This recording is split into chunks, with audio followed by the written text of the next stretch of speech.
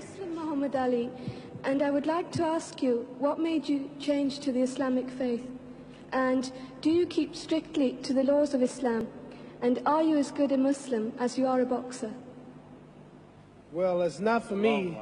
You know, the word Muslim means one who submits entirely to the will of God. One who submits entirely to the will of God. That's what Muslim means. So I don't know, I cannot be the judge on how much I submit entirely to the will of God. God himself can only judge us. So I can't say how good I am, and no true Muslim will brag or will even take a chance on saying he's good or he's halfway good or not. It's up to Allah, God, to be the judge, see. So I'm not going to say one thing about how good I am, because I don't know. We never get good enough. I'm always striving to be right. And you asked me another question, why did I change? Because I was raised a Baptist.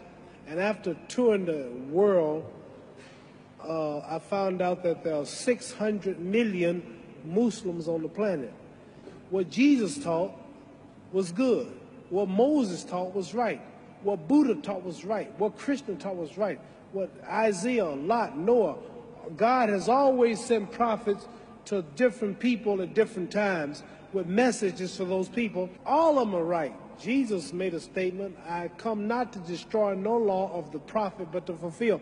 All of God's prophets are right. You got to believe in all of them.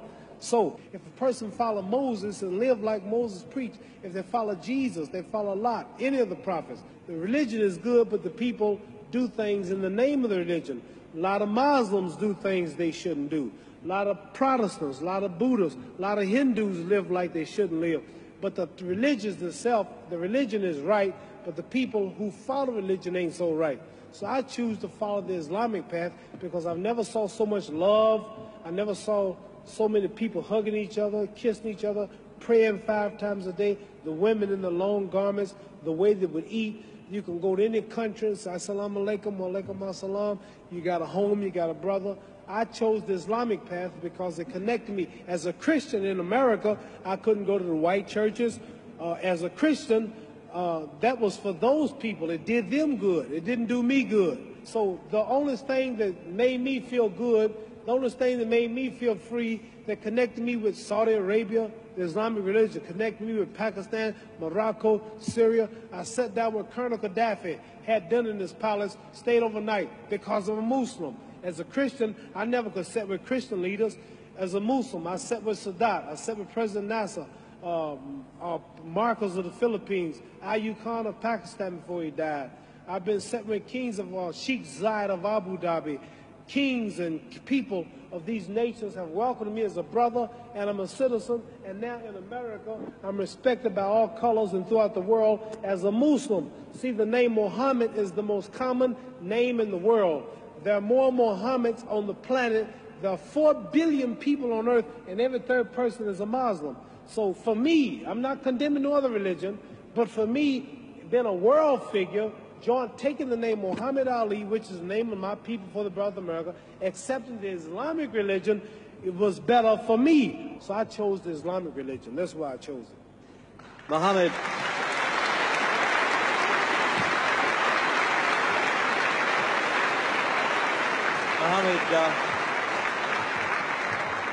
Now, after I'm through boxing, I would like to be a minister. Don't you think I preach pretty good? Very good.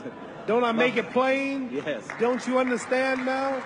You asked me some pretty tough questions, but didn't I make a lot of sense? I didn't make the Christians hate me. I didn't make the Protestants hate me. I didn't make the Catholics hate me. I told you the truth. I said all of them are good if they live it. It's just the people who don't live it. So I chose the Islamic path. Religion is a touchy thing. Religion. Very few people can see. Some people, you say I'm a Muslim, don't want to hear you. Some people, you say I'm a Protestant, pow, pow. You say I'm a Catholic, pow, pow. This is the power of this. You see me do this, you call me the greatest. That's because I'm more religious than I am physical, and I study a lot. And you may be surprised if you hear me talk, because you never heard me talk this way. But I got about 45 lectures that I memorized in my ministry, and I can tell you something about all the religious books, all the religions, because I'm a strong believer in God and humanity. That's why I'm helping these boys. That's why God blesses me to be so great here. Because all the time I've been here, I've been talking about God, pushing religion. I'm not talking about me, how great I am, how much money I got. I'm always giving the praise to God. So that's why I'm as great as I am in this physical world, because I push him first. Well, Mohammed, we're running out of time now.